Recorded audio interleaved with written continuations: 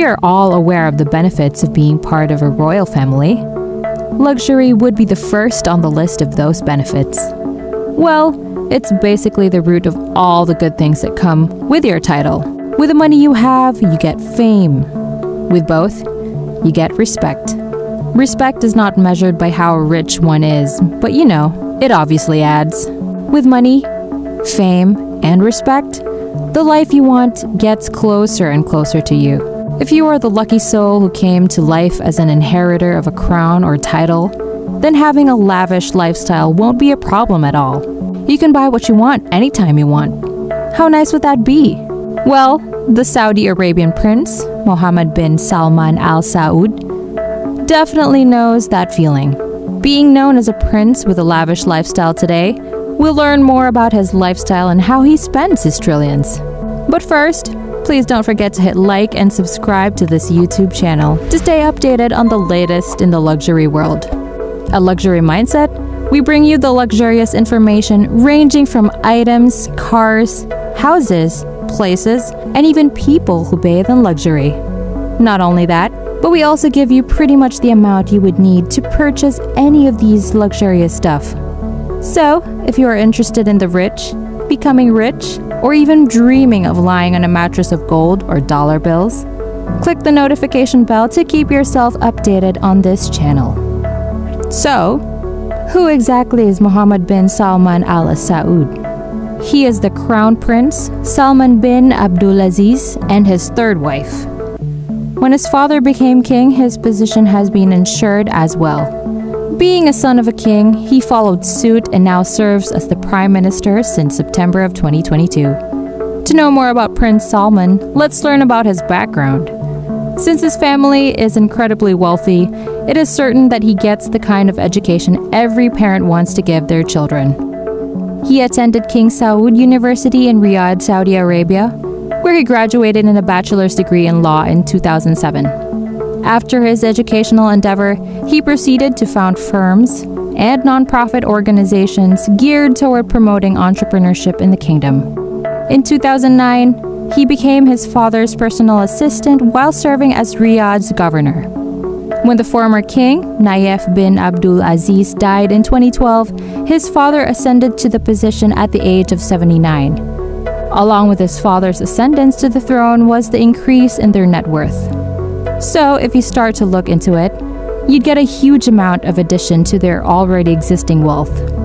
Being part of the royal family, cameras follow you and people would know your history and your whereabouts whoever you are. But Mohammed bin Salman is not only famous for his name, but what he does. Through the years, he has faced controversies. Two biggest controversies he had was his direct link to the murder of the Saudi journalist Jamal Khashoggi in the consulate of Saudi Arabia in Istanbul in October 2018, and the hacking of Jeff Bezos' smartphone, which was later then dismissed. His leadership also plays a crucial role in his fame, since many people under him are not in favor of the type of leadership he instills. But then again, money and fame can surely get you somewhere, and sometimes can even offer you respect. The royal family has around 15,000 members with a net worth of $1.4 trillion. Hence why it is no surprise that Prince Salman is also a trillionaire, especially because he owns a large part of the accumulated wealth. That actually makes him the richest royal in Saudi Arabia. Apart from that, Mohammed bin Salman is also known for being an impulsive buyer.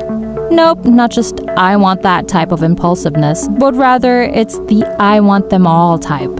He's known for buying multiple pieces of the same thing he likes.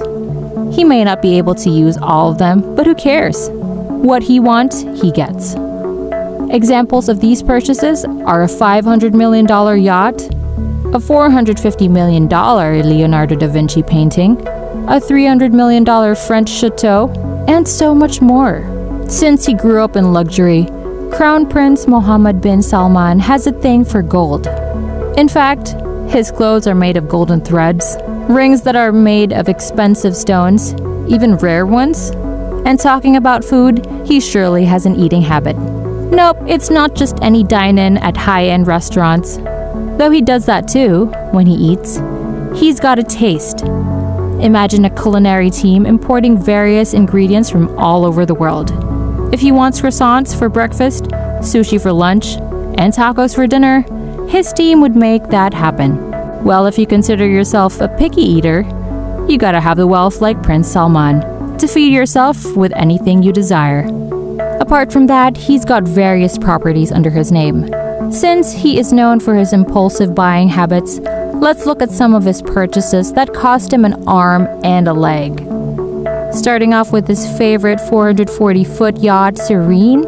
He purchased it after he saw it on his vacation in southern France and was looking into adding another one to his collection.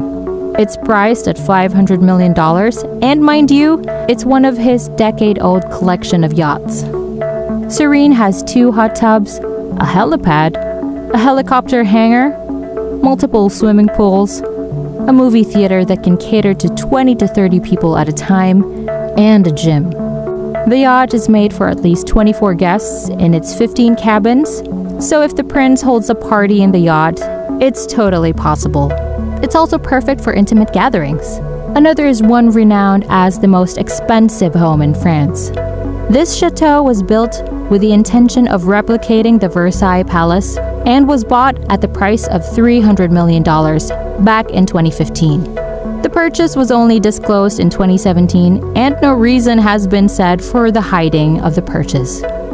This 7,000 square meter luxurious property's most eye-catching features are a gold-leafed fountain, an underwater glass chamber, and a cinema.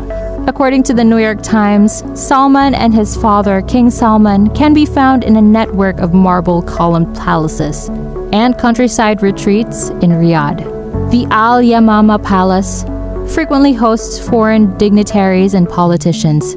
Reporters spotted gold-plated Kleenex dispensers and gold chairs during President Obama's visit to the opulent Urga Palace. The royal family is said to own a number of other opulent residences around the world, including those in Switzerland, London, France, and Morocco. So where do all these luxuries come from? Well, if you are from a royal family, it is no surprise to have this much. However, the prince has more than the title to his name and the reason for his wealth. The royal family owns one of the largest companies in the world, Saudi Aramco.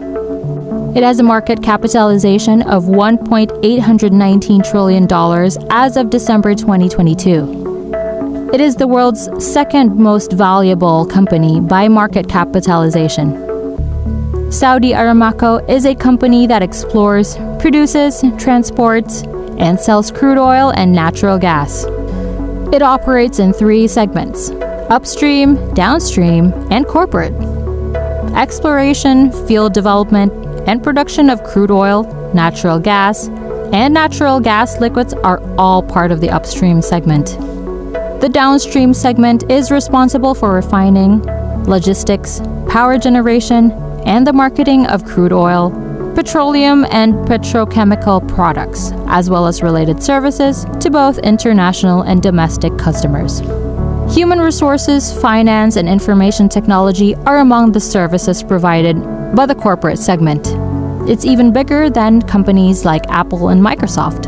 I guess if you have that much, spending money on anything you want won't be a problem at all. If I were him, I'd probably just have a lavish of a lifestyle as he does. How about you? What would you do if you were as rich as Prince Mohammed bin Salman Al Saud? Leave us a comment below. And don't forget to hit the notification bell to keep yourself updated on our upcoming videos. Here at Luxury Mindset, we bring you the latest in the luxury world. We'll see you next time.